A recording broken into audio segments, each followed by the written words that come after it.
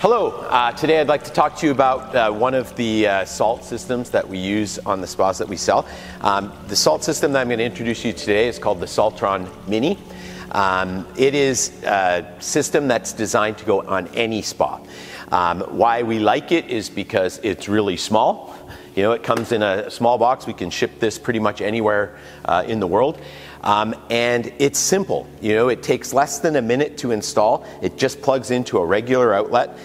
There's a small little control box that controls the amount of time that it comes on, and it'll even measure the parts per million concentration of the salt that's in the water. So we really like it because it is such a simple system. This piece that's hanging in here, this is actually the electrode. And so what I'm going to do is explain basically how this system works. So when we get the water in a spa, we have to purify it on a regular basis because we're not draining and filling it every time like you would a bathtub.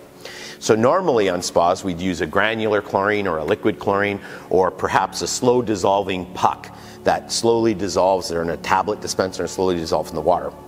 The big difference with this type of a system is when you first fill this up, we're going to dissolve a certain amount of salt in the water, depending on the volume of the water that's there, so that we can get a concentration of between 2,000 and 3,000 parts per million. So you might think, wow, that's really salty water. It's actually not really that salty. It's saline. So it's the same salt concentration as if you went and got an IV at the hospital. It's about the same 0.8, 0.9% salt concentration that's in the human body. So it's really not that salty. Comparatively, ocean water would be 10 times or more salty. So this is still technically fresh water with salt dissolved in it, a small concentration of salt dissolved in it.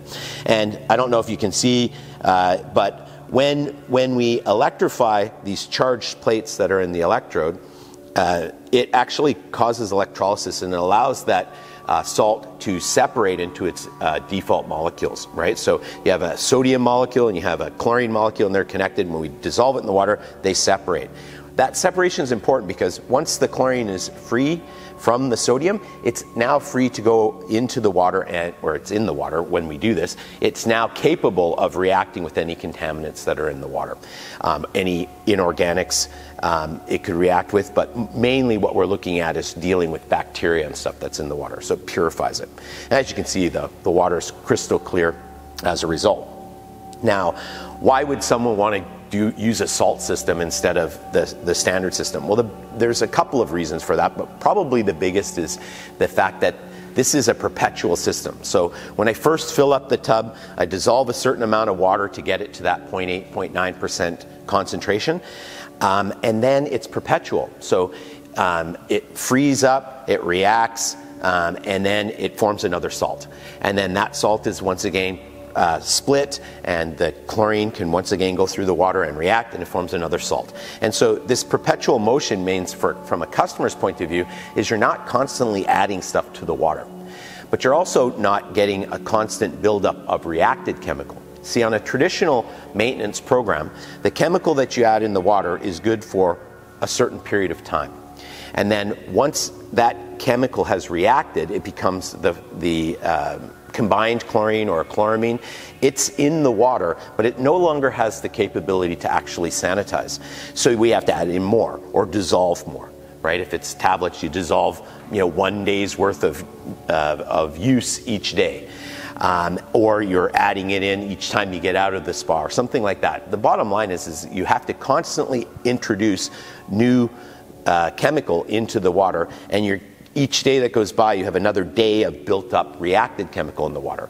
And that's actually it's that reacted chemical that's in the water that most people have difficulties with. Anybody that says, oh, I don't like the chemicals in spas, it's really, I don't like the reacted chemicals in spas, because the reacted chemical is what gives you that strong scent. When you smell your skin when you get out, you literally smell like a chlorine tablet. And you feel you got to go take a shower because you've got this chemical smell on you. It's also the gas that comes off when the jets are going and stuff and gets your eyes and your eyes water. And people that complain about drying out their skin, it's almost always this reacted chemical that people have. Well, the beautiful thing about this type of a system is it's not got that buildup, right? So you don't when you walk into our showrooms or you open up your lid, you don't get hit with this waft of chemicals type smell. There's no smell at all, almost no smell at all when we do this way. You can see it kind of smoking. It looks like it's smoking. What's interesting here is as the electrode cell is splitting this up, it's splitting the molecule up while it's already dissolved in solution.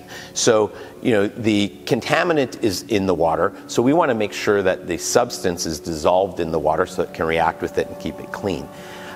Super simple system. It literally takes less than a minute to do it. You can increase the amount of time that it comes on based on your use. So if you use your spa more, you'd have it doing this for a longer period of time each day. So it can be anywhere from 1 to 24 hours that it'll run. It also uses the cell to determine the electrical conductivity of the water, and that's how it's able to calculate how much salt is in the water. So if you have more salt in the water, there's going to be more electrical conductivity. If there's less salt in the water, it'll have less chemical conductivity. And so that's how we're able to tell how much salt is in the water, and it actually gives you a measure. So it'll either say that salt concentration is low, normal, or high, and that allows us to make sure that it's in the right range to produce at a steady rate. And then it just becomes a matter of determining how much you use the spa. So if you use the spa more, you would turn it to run longer to produce more sanitizer. If you go away on holidays or you're not going to be using the spa as regularly, you can reduce the amount of time. And this can be done at any time. It's just a matter of changing the number of hours per day that it runs at.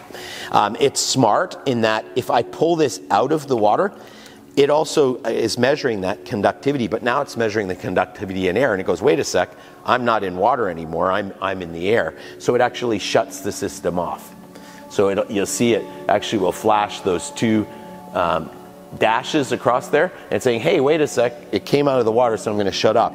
But if I put it back in the water, it'll immediately measure it again and go, hey, it's working again. And then it'll start producing the smoke again in the water. So super simple. If you have a spa already that's running on a chemical maintenance program, the next time you drain and fill, you'd simply fill up the tub with water.